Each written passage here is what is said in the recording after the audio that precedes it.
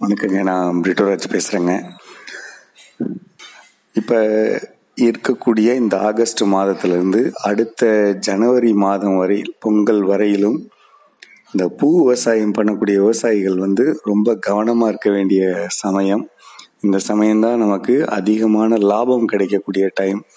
இதில் ஓணம் திருவிழாவில் ஆரம்பித்து ஆயுத பூஜை, அடுத்து தீபாவளி, அடுத்து நம்மளுடைய பல்வேறு விதமான இந்து பண்டிகைகள் மற்றும் பிற மதத்தினரோட பண்டிகைகள் வரக்கூடிய பண்டிகை காலம் இது. இந்த 5-6 மாதங்கள். இந்த சமயத்தில் நம்ம பூ விவசாயத்தை ரொம்ப கவனமாக நம்ம வச்சுக்கணும். அதில் நம்ம கவனிக்க வேண்டியது இனிமேல் வரக்கூடிய மழைக்காலத்தை மனசில் வச்சுக்கணும். இப்போ இருக்கக்கூடிய இந்த ஒரு 70 நாள் கொஞ்சம் அதிகமான வறட்சி இருக்கும். அதுக்கப்புறம் நவம்பர்லேருந்து தான் நமக்கு மழை கிடைக்கும். சரிங்களா? அப்படிங்கும்போது இந்த 70 நாள் வறட்சியில் நம்ம பயிர்களோட வேர் மண்டலத்தை ஈரப்பதமாக வச்சுக்கணும். ஒரு முக்கியமாக பார்த்திங்கன்னா புட்டு பதத்தில் வச்சுக்கணும். தேவையில்லாமல் அதிக தண்ணீரை தேக்கி வச்சோம்னா பூ விவசாயம் கெட்டு போயிடுங்க. ஒரு நேரம் தண்ணி கொடுக்கறதுக்கு பதிலாக காலையிலையும் சாயந்தரம் கூட பிரித்து கொடுக்கலாம். ஒவ்வொரு செடியோட வேர் மண்டலங்கிறது 1 அடி ஆழத்துக்கு தான் இருக்கும். அந்த 1 அடி ஆழத்துக்கு மட்டும் தண்ணி கொடுத்தீங்கன்னா போதும். தேவைக்கு அதிகமாக வாய்க்கால் வழி பாய்ச்சுறவங்கலாம் தெப்பமாக நிறுத்த வேண்டாம். இப்போ செம்மண் சரளை மணல் காட்டில் தண்ணி நிறுத்துறதா இருந்தால் நீங்கள் ஒரு வயலில் தண்ணி பாய்ச்சறோம்னா அந்த கடைசி பாத்தியை போய் தண்ணி தொட்டுச்சுனாலே போதுங்க, தண்ணி நிறுத்திடுங்க. அப்போ எல்லாத்துக்கும் ஒரு சமமான அளவு தண்ணி கிடைச்சிடும். சரிங்களா?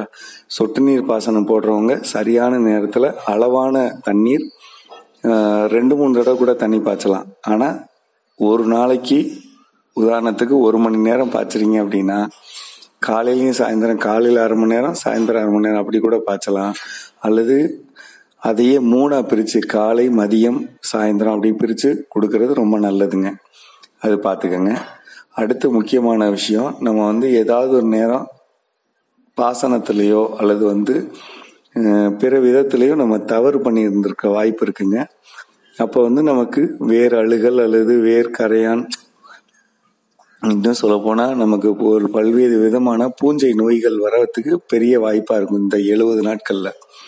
அதாவது இப்போ வர்றது ஒரு மாதிரி இருக்கும், இந்த 70 நாள் கழித்து வரக்கூடிய மழை நாட்களில் ஒரு மாதிரி இருக்கும். ஆனால் பொதுவாக நம்ம பண்ண வேண்டியது மாதம் ஒரு முறை 1 ஏக்கருக்கு 1 கிலோ அப்படிங்கிற மாதிரி பவுடராக இருந்தால், திடப்பொருளாக இருந்தால் 1 கிலோவும், லிக்விடாக இருந்துச்சுன்னா திரவமாக இருந்துச்சுன்னா 1 லிட்டரும், எவ்வளோ தண்ணியில் வேணாலும் கலந்துக்குங்க. ஆனால் 1 ஏக்கருக்கு அதுதான் அளவு. கலந்து தரை வழி கொடுத்துடணும். அதே மாதிரி 10 லிட்டருக்கு 50 கிராம் அப்படின்னு கலந்து தெளிச்சிடணும். 2ஐயும் செய்யணும், தரையிலையும் குடிக்கணும், தெளிக்கவும் செய்யணும். இது ரொம்ப ரொம்ப முக்கியமான பயிர் பாதுகாப்பு. 2வது முக்கியமானது வேப்பம் கொட்டை கரைசல். 15 நாளைக்கு ஒரு தடவை, பிடிச்சாலும் பிடிக்கலனாலும் ஜனவரி மாதம் முடிகிற வரையிலும் கொடுத்துடணுங்க. அது ரொம்ப முக்கியம். 3வது மீனமிலம் அல்லது ஈயம் கரைசல் தரைவழி தரணும். அதே இதை தெளிக்கணும். இப்போ என்ன செய்யலாம்னா, மீனமிலத்தை பொதுவாக தரைவழி கொடுத்துடலாங்க. தண்ணி கம்மியாக இருக்கிறவங்க, தரைவழி கொடுக்க அளவுக்கு தண்ணீர் இல்லாதவங்க தெளிக்கலாம். 10 லிட்டருக்கு 100 மில்லி அப்படிங்கிற மாதிரி கலந்து தெளிங்க. அதே மாதிரி தரைவழி கொடுக்குறதா இருந்தால் 10 லிட்டர், 1 ஏக்கருக்கு 250 மில்லி அப்படிங்கிற மாதிரி வச்சு மீனமிலத்தை தரைவழி கொடுத்துருங்க.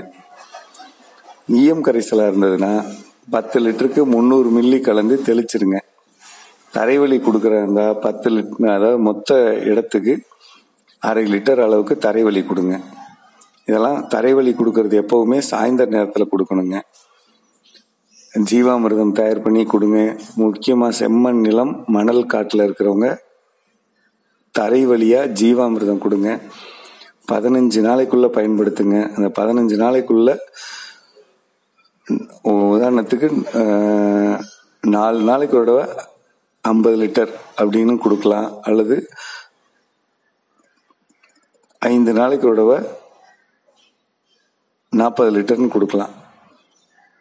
அதை நல்லா கலந்து தண்ணியோட கலந்து தரைவலி கொடுத்துடணுங்க.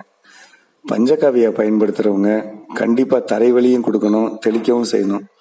10 லிட்டருக்கு 300 மில்லியன் கலந்து தெளிக்கலாம்.